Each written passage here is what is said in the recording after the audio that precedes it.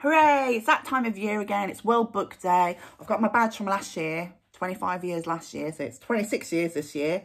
I am Maisie Chan, the author of award-winning Danny Chung Does Not Do Maths and Keep Dancing Lizzie Choose, my latest novel.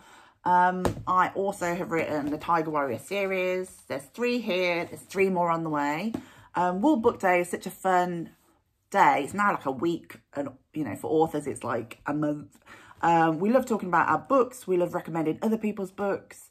Books give me joy. They've been my friend. You know, when things have been really bad, I always like look for a book. They're something that we are part of when we read a book. It's not like TV where we're kind of taking in images. When we read a book, we're part of the story. We can use our imaginations to fill in the gaps, and we feel like we're on that journey with the characters as well. Well, Book Day is really special.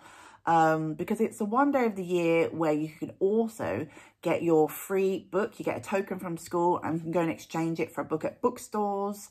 There's loads of brilliant titles this year. You can have a fancy book, book about football, a book about being an ally. So definitely don't forget to exchange your voucher for a book. If you do dress up as any of my characters, please do tag me on Twitter at Maisie Writes or on Instagram at Maisie Chan Writes. I would love to see that.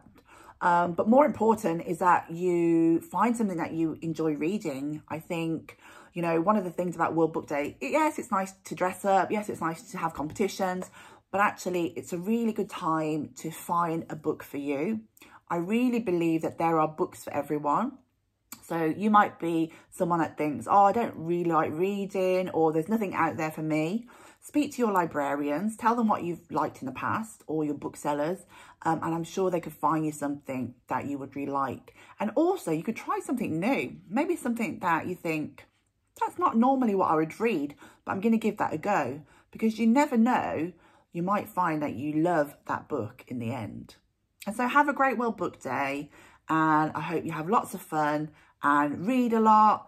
Share what books you like with your friends, and I hope you keep reading my books, and thank you for all your support. Bye.